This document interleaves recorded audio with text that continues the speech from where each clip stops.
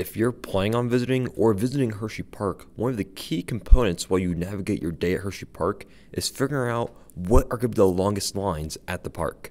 And if you're wondering what rides have the longest wait times at Hersheypark, this is the video for you.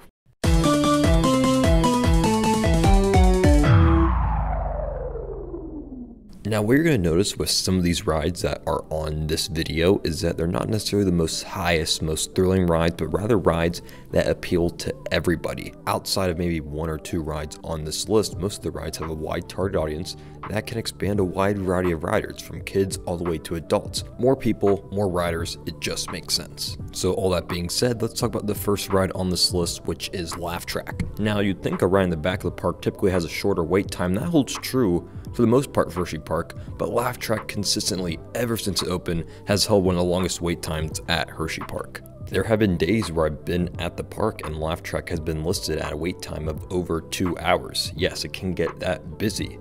To be honest, if I see this ride at a 30-minute wait time, I'm feeling pretty good about that. 30 minutes is pretty short for Laugh Track standards. I think partially is because everyone can enjoy this, from kids that are Reese's all the way up to Jolly Ranchers, adults, even grandparents. So if you're a person that's going to Hersheypark and you want to do Laugh Track, even though it's in the way back of the park, I would do it either at the very beginning or at the very end of your day. Outside of that, this ride can have a very heavy wait time. Let's jump from the back of the park to the front of the park and talk about Comet, the oldest operating roller coaster at Hersheypark.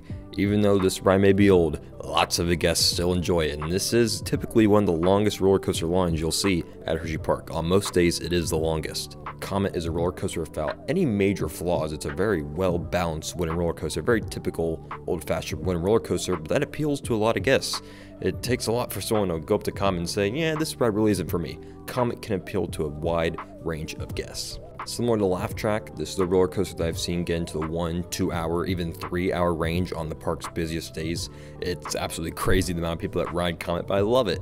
And the park has really invested in the Comet this offseason, giving it some new trains, some new restraints, so I really don't see this wait time dropping. Let's change gears here just briefly and talk about a non-roller coaster, that is Reese's Cup Fusion. In my opinion, Cup Fusion is the longest wait time you'll have at Hersheypark that is for a non-roller coaster. With its location right at the front of the park and the hollow, this ride's gonna have a long wait time pretty much for the entirety of the day, but for good reason. At its opening, I was a little torn on whether or not Reese's Cup Fusion was an upgrade over Reese's Extreme Cup Challenge, but over the years, I've really come to enjoy it, and it really provides a fun, elaborate experience for everybody, for pros that ride the ride all the time, or even for a first-time rider. It really appeals to everybody.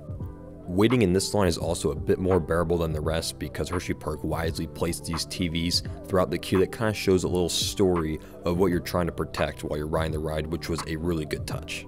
In my personal opinion, if you're going to Hersheypark, this is a must ride. This is a super unique flat ride experience, so I really think it's worth the wait doing this one. Even though it's not a roller coaster, definitely give a ride on Reese's Cup Fusion. You will not regret it. If you're enjoying this video so far, make sure to drop a like and leave a comment down below, and I will do a part 2. And also, if you enjoy going to Hersheypark or you just love learning about Hersheypark, I'd highly recommend subscribing. This is your #1 source for all things Hersheypark, and I'd love to have you join the Hershey Addict community.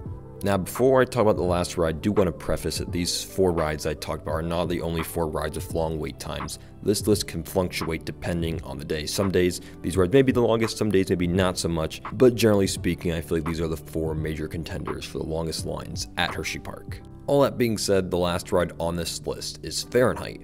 I'm not sure if it's the imposing vertical drop or just the fact that this car has shorter trains than some of the other roller coasters, but the GP, the enthusiasts, we all love getting in line for Fahrenheit. Year after year, in terms of the highest thrilling roller coaster at Hersheypark, for whatever reason, Fahrenheit is always a long line on any given day, it seems. Sure, when the park opens, Canada even gets a long line, but that line really dwindles down as the day goes on. But Fahrenheit, pretty much for the majority of the day, this is going to have a couple hour long wait. And you know, Fahrenheit isn't necessarily my favorite roller coaster at Hersheypark, just the pure uniqueness of Fahrenheit makes this wait time more than worth it, at least for me personally. If you don't want to wait a couple hours for Fahrenheit, this has got to be one of your first or last targets of the day. Because if you go any time during the middle of the day, you're going to be met with a long wait time. But I do think Fahrenheit is worth it. But I think most of these major rides at Hersheypark, especially the ones on this list, are worth it. Hershey did such a good job of having such different and comparison experiences for their major attractions, where if you miss one of these major rides, you're missing such a valuable part of the Hersheypark experience. There's some lower tier rides like Wild Mouse, Jolly Rancher Remix that you could perhaps skip on, but even those rides, especially Jolly Rancher Remix, they turned a Vekoma Boomerang into a unique experience. It's just that Hershey factor, I guess. But those 4 rides, Laugh Track, Comet, Reese's Cup Fusion, and Fahrenheit, are 4 of my major contenders for the longest wait times at Hersheypark.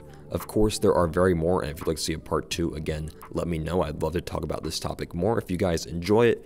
But for now, that's all I have for this video. Again, if you enjoyed, drop a like, subscribe, share this video. And with all that out of the way, I hope you guys have a lovely rest of your day, and hope to see you soon from the Hershey Addict. Peace.